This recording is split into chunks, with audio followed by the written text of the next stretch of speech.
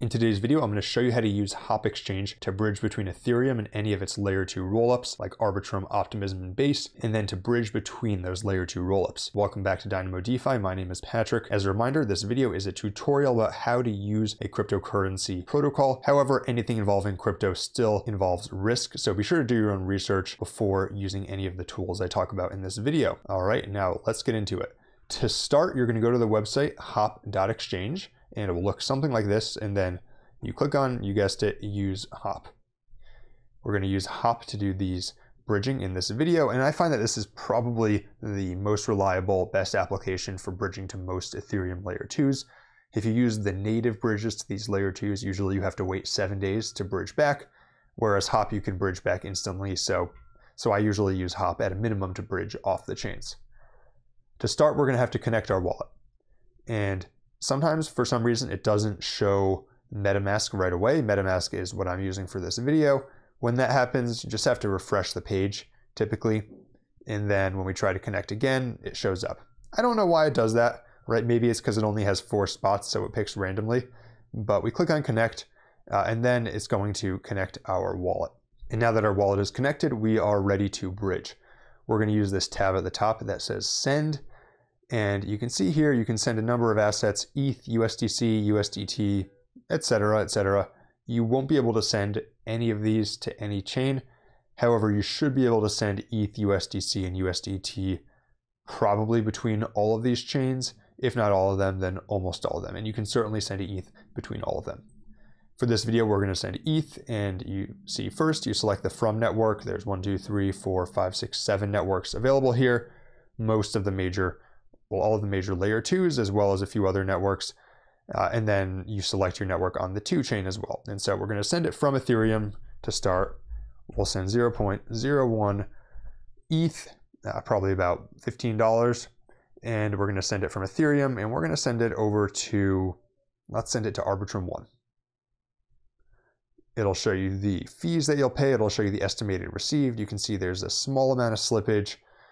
I'll get 0.00999979 instead of 0.001, practically the same.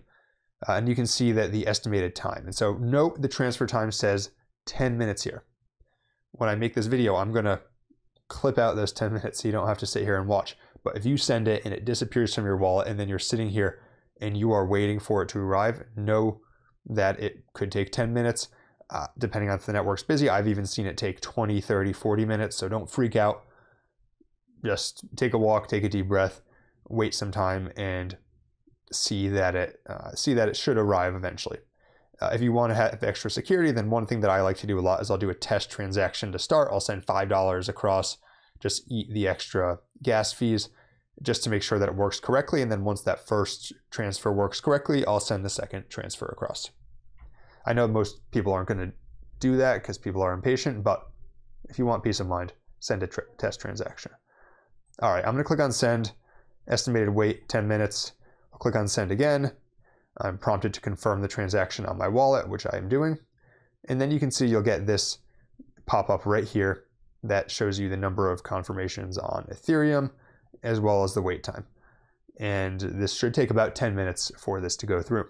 And once your funds finish bridging, the page will look like this, where Ethereum is complete and then the destination chain is also complete.